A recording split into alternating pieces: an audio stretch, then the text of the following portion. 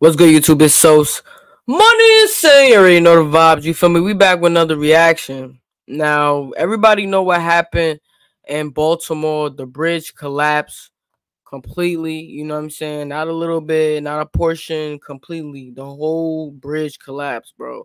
You see cars going by dumb fast right before collapse, and then all of a sudden a ship comes and hit the support pier of the bridge, and yeah, that happened. That's ridiculous. I don't know if you guys drive or have your licenses or whatever, or you don't even have if you know how to drive, got a car. Going over a bridge is already terrifying. You feel me? So now that we've seen this, is just because I've never seen anything like it. You feel me? So this is ridiculous. We about to react to that real quick. Before I press play on this video, though, subscribe to my channel. You heard, put your chest in it. You know what I'm saying? Smash that like button. Hit the bell so I can get notified when I'm dropping these videos. Because I feel like nobody's getting the notifications. All right. I don't know if y'all getting notifications, but y'all can watch other videos besides the song. You feel me? Right.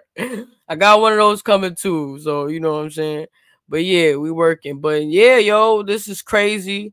This is the beginning when the ship first hit the bridge, bro. This is it right here. All right, I got it. It has music on it, but this is the ship right here. Hold on, we gotta go back, bro. This is crazy. What the hell? The ship going, and then it just hits it slightly, and then boom. Look at this. Look at this. This is ridiculous, bro. Yo, I ain't gonna lie, bro. Now, me even thinking about going over the George Washington Bridge right now is giving me anxiety for real, though. Let's watch this one more time, and then I'm gonna go to another video where you can, they talking about the news. They're talking about finding the people. The ship. So look, I'm gonna pause it real quick. They said that the ship. There's a video too. I'm gonna try to find it. The ship lost power, and then it lost power twice. So the first time it was lose power, he whipping the ship, boom, boom, cruising. You feel me? And then the lights go out. Now they're not by the bridge yet. So then it comes back on. I guess he tried to bust a UE real quick, just a little bit to the left. You feel me? The lights go off again. I mean, the power go out again. You know what I'm saying? After that, I guess it comes right back. It comes on again right here. If y'all can see that right there. But it's too late by then. And this happened, bro. This is crazy. Like, you would think this was like a movie clip or something. Bro, and it's at night. Like, did they know like that was gonna happen? Because it seemed like they got like a spotlight, like all these lights back there. But yeah, that's crazy. Y'all let me know in the comments if y'all terrified now of going over bridges. You know what I'm saying? I don't blame y'all if you have PTSD after watching this. So look, this is the hold on. This is the news right here. Wait, I gotta switch it. Hold on.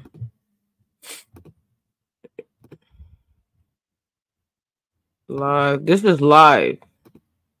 So we get in a glimpse of the live. Chilly outside. This is like a scene from a movie. We've been hearing from people who drive over this bridge every single day, who are talking to their friends and family about what happened. Right Janine now. Donaldson is standing by on the other side of what was once the Francis Scott Key Bridge. And Janine, what can you tell us now? Well, right now, what I can ask is that if you are someone who normally takes the Key Bridge, who wants to see it, right now is not the time. You can see trucks like this one. We've seen a steady flow of them.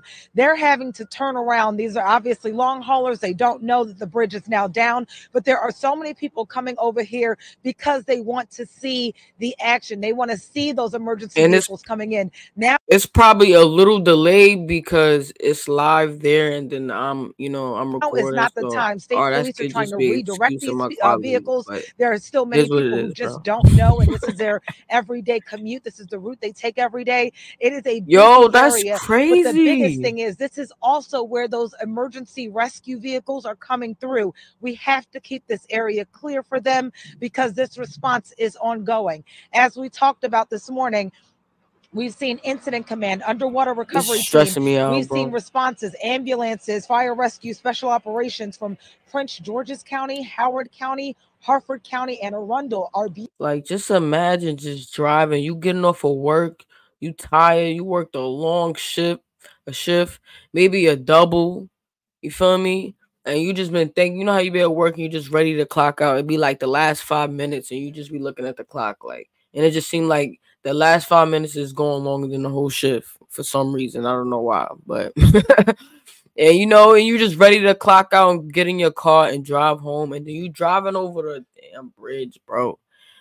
And this happens, like, did they say there's missing people or anything? Y'all let me know in the If you comments. name Like, it, we've seen it. So that's what's going on here right now. Again, this effort will be ongoing for hours, but for right now, I'll send it back over to you crazy. guys. All right, Janine, thank you so much. We continue with live, local, late-breaking coverage this morning. The Key Bridge is no more. It has collapsed. We're going to continue with more coverage right after this. We'll be right Wow, back. that's OD, bro. Yeah, yo. So that's that. Let me see something. Hold up.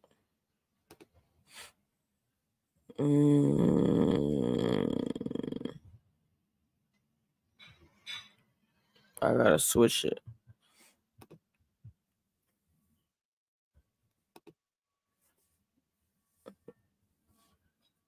Uh, okay, boom. Yeah, yo, listen, I would have been dumb tight. Like, they still said it was like 7 people working on the bridge. It was actually like, I guess they was doing construction or something. But let me see. This is OD. We're gonna check this out right here.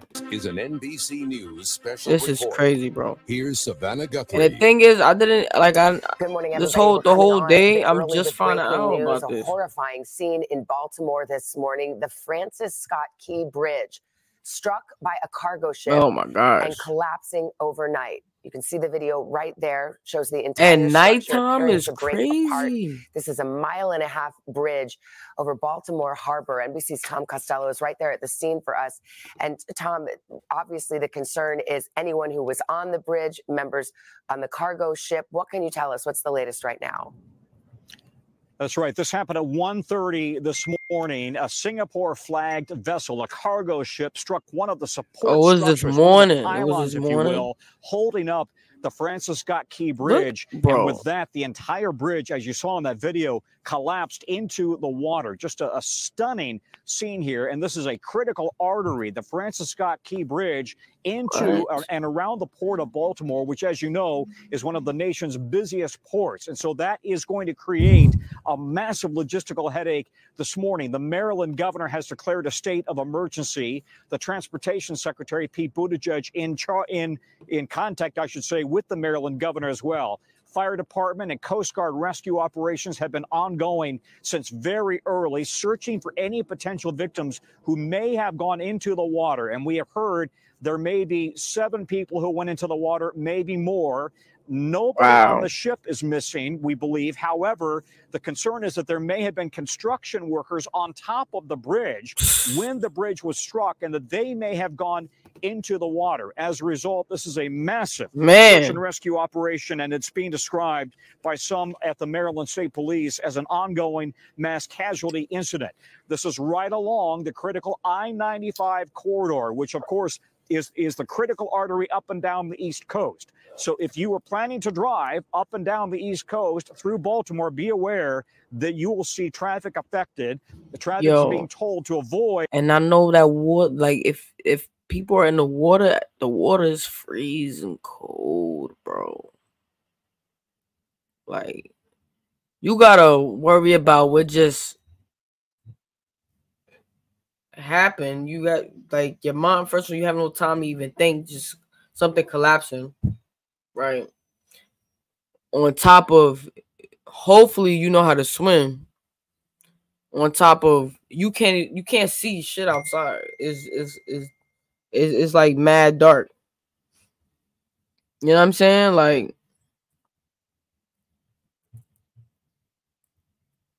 it's crazy, bro. 695 and go up I-95 and 895 instead. Nonetheless, as you would expect, we have major emergency operations now staging at our location. We are just down the road from this bridge that stretches over the Patasco River. And the water's cold. And it is unlikely, of course, given the state of that bridge, there's going to be any activity, of course, for some time. Right now, it is all about life-saving rescue operations underway. Yeah, so this is the ship is called the Dali. As you said, it's Singapore flagged. As I understand it, it had just departed Baltimore Harbor, presumably loaded with cargo. When you look at the video closely, it appears as the cargo ship, it looks very dark. Yo, every time it hits that support structure, you know, one can't. And then the smoke, bro. Then the debris. You can't see shit, bro. You can't see nothing. It's night. It's cold. It's water. Speculate, but it looks very dark as it hits the support structure. What do you make of that? That's well, not only that, but notice right above it that appears to be smoke coming from the ship itself. All of this is according to eyewitnesses who've also said they thought they saw smoke coming from the ship. So that clearly is going to be part of this investigation. And I must say, all of us who live in the greater Washington, Baltimore area and who are very much aware of what a critical bridge the Francis Scott Key Bridge is, are stunned that how a single cargo ship could take this bridge out. How could they have hit the pylon to begin with? And second of all, how is it possible that this bridge was so vulnerable to being taken out by a single cargo vessel? Agreed. Regardless, I mean, as you know, this is and this is a yo, I hate when the news people they talking and stuff, and then they get caught up like how it just had like. Cause they, you know, it's probably a little delay in the headphones. You feel me? Like handles just a tremendous amount of volume, shipping volume for the East Coast. And this morning, all of that is very much kind of hitting the pause button as this ongoing search and rescue operation continues. It's still dark there, and we're looking at some overhead images there, Tom. I don't know if you can see. We seem to have some new images coming in, aerial images.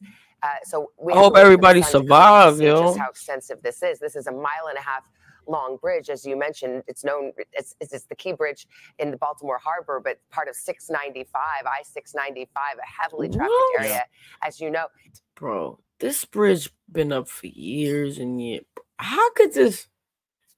I gotta find. While we watching this, I'm gonna try to find the lights going out on the boat, appearing to still standing, leading up to. I mean, is it fair to say? Do you have any insight from your vantage point? Is the entire bridge collapsed, or is this a partial bridge collapse? You know, Savannah, here's the thing. You have as good, if not better view than I do, because I'm about a mile down the road and we can't, of course, go over that road because it goes right into the bridge. Right. But these aerial shots that we're looking at really provide us the best perspective. And to me, this looks like, for all intent and purposes, a total bridge collapse there. Maybe just a tiny piece of it is still standing, but this is just an unbelievable series of events that has brought this crazy. Hold on. Now, this is a video of the boat losing power.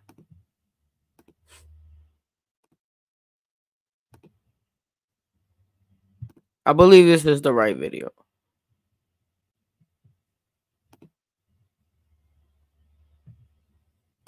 See me? All right. So, boom. This is supposed to be the video of the boat losing power. Lost power.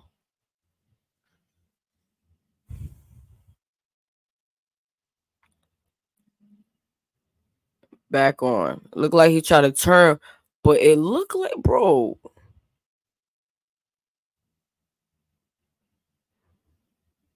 Why would he go? Hold on, son. Cause it looked like he could have went past it and then just looked like it started turning into this part right here.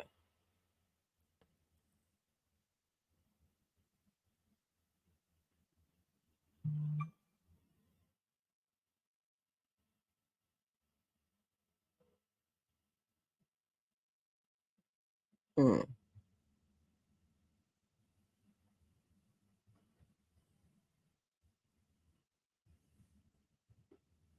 Okay, and it hits it.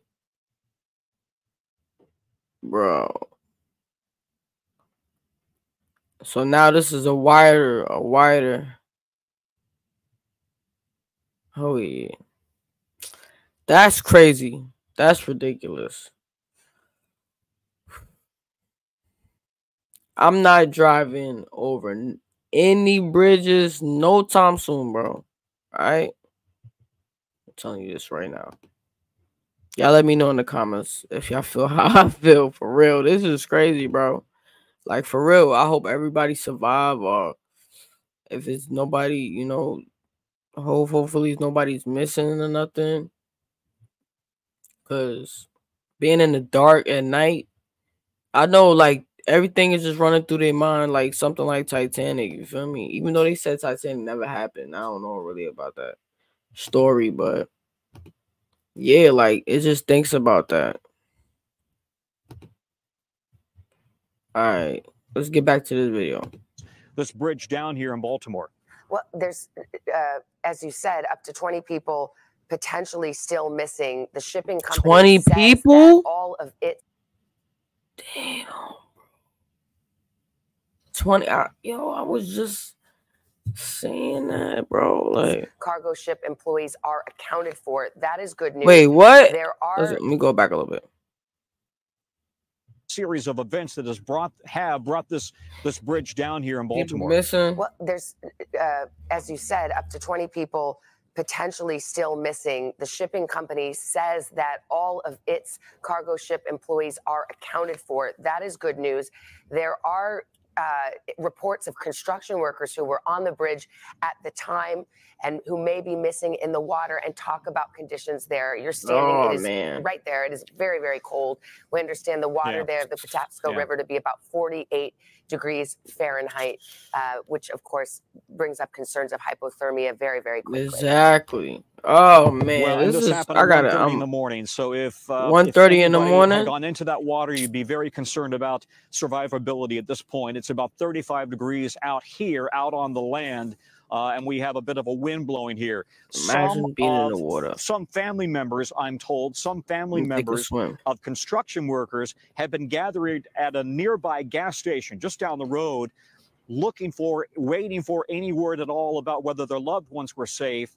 But we don't have any word on that at this point. We are awaiting a press conference we expect momentarily from Maryland state authorities, state police, we believe, and hoping for more information. And you're right, the numbers of potential victims has kind of been very, very up just all over the map. We've heard 7, we've heard up to 20. The problem is we don't know how many cars or individuals may have been on the bridge at 1:30 in the morning and gone into the water. So yes, there are an awful lot of unanswered questions here, but just an unbelievable series of events with that bridge crumbling. And not only that, for us to have video of the moment of impact, is really striking. As I mentioned, the NTSB will be leading the investigation, but we are still very much in the emergency rescue stage. See, they lead an investigation. Something fishy going on, bro. That ass, like, bro, the boat looks like it's gonna pass it, and then it looks like it turns. I don't know. What y'all think? Y'all think it's something with this? That's crazy. Y'all let me know in the comment section. I'm about to end this video. Before I head out, subscribe to my channel. You heard, put your chest in it. You know what I'm saying? Smash that like button. Turn on your post notifications. All right, so y'all can know when I'm posting, okay? And I'll see y'all on the next video. Let's get it.